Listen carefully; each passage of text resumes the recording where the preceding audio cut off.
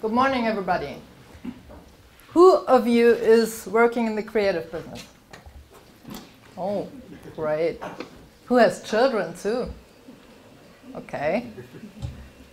So I guess everybody has some topic about children, and I came to my studies with design studies with already one child. So I always had the topic child and children within my design thinking.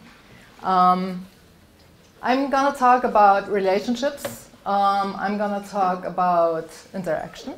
I'm going to talk about, I'm not going to talk about my past. I'm not going to talk about your past. And I think, where did I put the clicker? Sorry. Thank you. Yeah, I'm going to talk about the relationship from the very beginning. And childhood means the lifespan from from birth to 10 years old. Who cares? Children nowadays have a different response to what's happening around them. So in my childhood, nobody really took care about what we thought as children. And the response from our parents was not as much as today.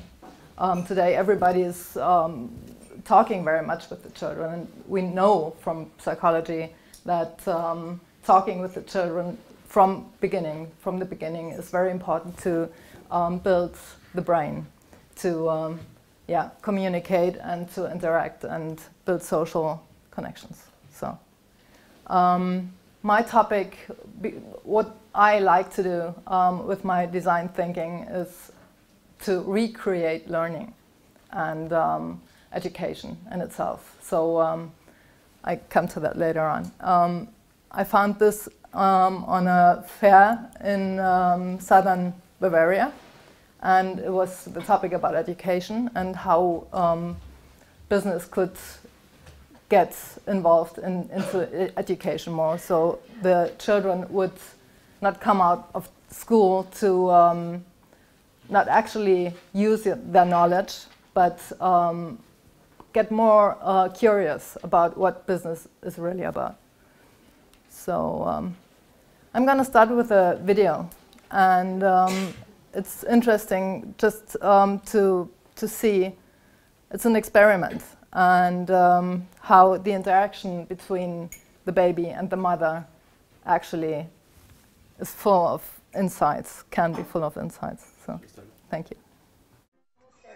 Babies this young are extremely responsive to the emotions and the reactivity and the social interaction that they get from the world around them. This is something that we started studying 30, 40 years ago, when people didn't think that infants could engage in social interaction.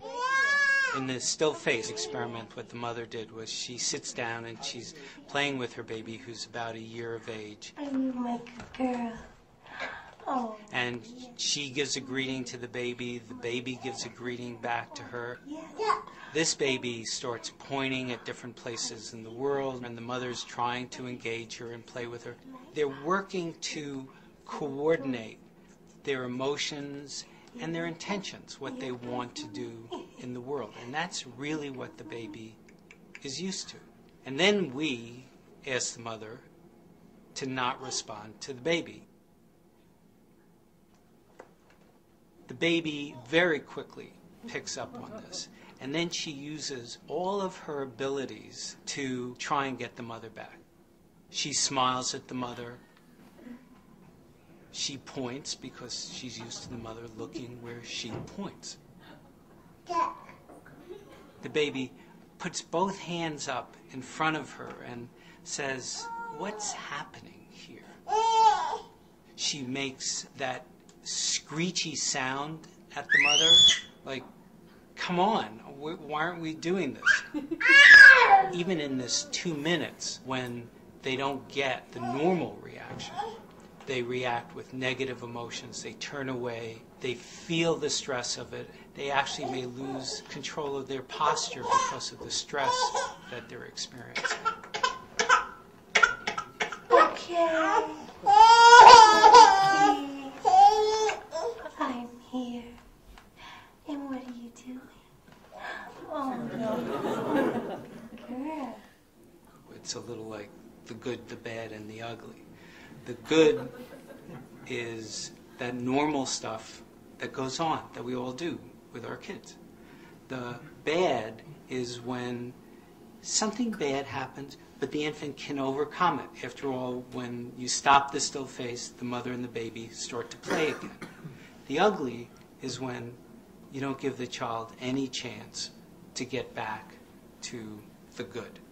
There's no reparation, and they're stuck in that really ugly situation. Okay. What I learned about that was there are so many varieties in responding to a child's behavior, or vice versa. The child is responding to a variety of actions of the mother. And I think what can be learned here is the expectation that's rising when nothing happens. And thinking of customer experience, for example, when the customer stands somewhere and waits and gets no response to anything, it's almost the same thing happening. We don't recognize it anymore because we're used to it. But actually, it's the same procedure. We get nervous, we don't really know what to do, and actually get negative emotions about it. So I think that's a good insight for customer experience research too. I try to, actually, it's a story from my own background. My children, I tried to raise the frustration tolerance. And when they were sitting in their chair, children's chair, while I was cooking, I didn't react on what they're doing. And when they expected response from me, it was, well, sometimes I had to cook. I didn't want to burn the potatoes or something, and it didn't go fast enough. They started throwing toys at me.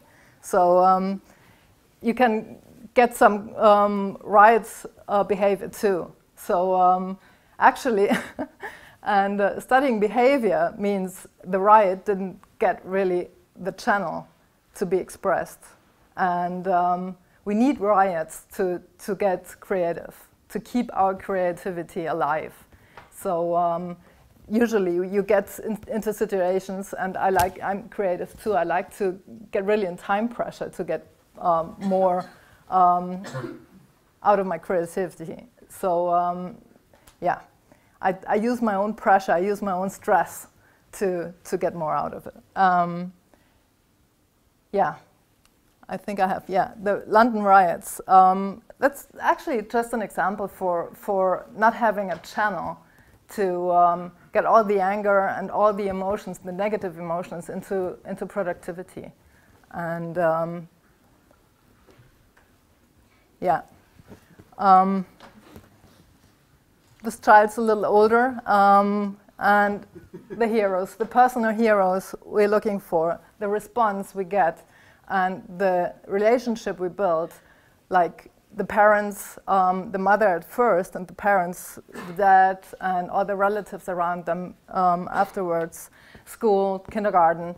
I have to talk about kindergarten first, is what we need for bonding, for socializing, for social experiments, for, and these are great. Children have a great creativity in experimenting with social interactions.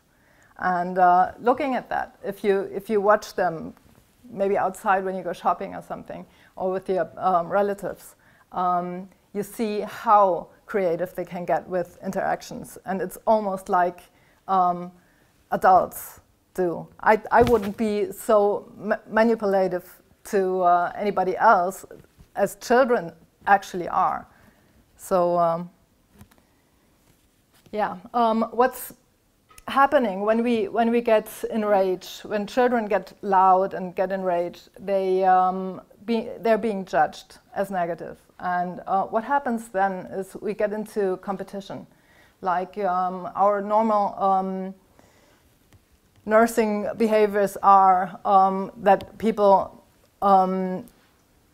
tend to judge over negative behavior as all right, or loudness as negative. And responding negative to the children is always manipulating them into competition. The biggest competition we face is actually school, because we have the system of we have the system of voting. It's not voting. What is it? Rates. We are ranking children, and actually that's not helping to cooperate, to collaborate. And actually that's what we use as competence for later on in work. We need team people. We need people that are able to interact socially better than having competition in a team.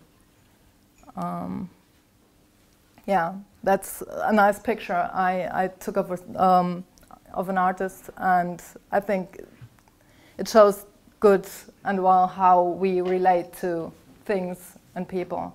When children grow older, they relate to people, not to things. When they have the age of 5 and 6, they relate to objects. And what happens is that they don't have the variety as with social interactions. Due to that, the creativity lowers. There was an experiment with children in school with the age of up to 8, and they discovered that creativity and the actually finding solutions and the skill to find solutions lowers with every year they are in school. This is similar to Gardner. I took the one of Rudolf Steiner because it's a little more creative, a little more colorful for me. The 12 senses. It's not 5 senses physically. They experiment with, it's 12 senses. They have a sense of life, they have a sense of thought, children. They have a sense of heat, they are little philosophers. So if you actually ask them, you get a response to topics. And that's practically relative new, because years ago, 30 years ago, they didn't get a response asking children. What we do today is include children in design processes.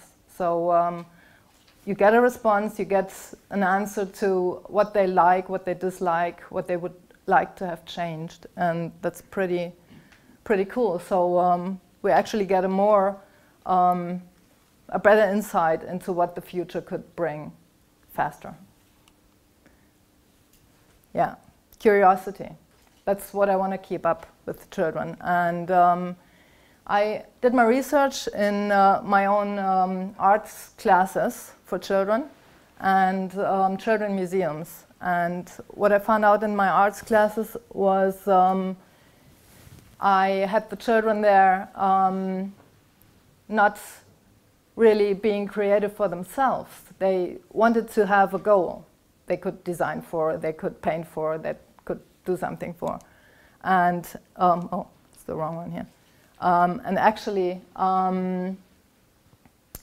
they waited for being judged by their parents, by the other kids in the class. So what I wanted them to do, and it actually took about 9 months until they understood what I wanted, that I didn't ask for any result that could be judged. I just wanted them to do that for themselves and do playful experiments with their creativity. So it took quite a while until they understood I'm not the one that judges them. And I asked the parents not to judge them too. So they just followed their path, and that's what I wanted. I wanted them to find their own way of expression, find their own way of how to get their senses open and find solutions randomly. In children's museums, you often get displays with where you can interact with science. So you have the science as background to play with. So it's a playful experience for the children, and that's what I wanted to see, what actually tackles them to interact with. Do they go there alone? Do they have to do it with other people? Or how is the access to how do they approach what they want to find out, and what's the possibility to find out in the touch points there? It's very nice to actually see in the children's museums how children react on these interfaces. And not electronic, but very, you find many kinder museums where they have some elderly man actually creating these touch points where they rebuild something or make something out of wood and actually trash to show them how waves function, how sound waves go, how water waves go, and actually wonderful displays. I support Design for Change in Germany. They are building up a network for workshops in school. And what we try to is get change from within schools. So include children, include everybody, and every sense we can get to redesign classes and make that for children more creative, more interesting, more vital to experiment with and the topics and find for themselves what they actually want to work on. This comes from India. It's a design student that founded the school, Riverside School in India, and she had many projects that already got social impact in India. If you see, you can see here how much impact they already had. I think it's 15 years now that she founded the first school, and it has great efforts in India. So we're trying to implement this here in Germany and plan workshops here in school. So don't fade to grey.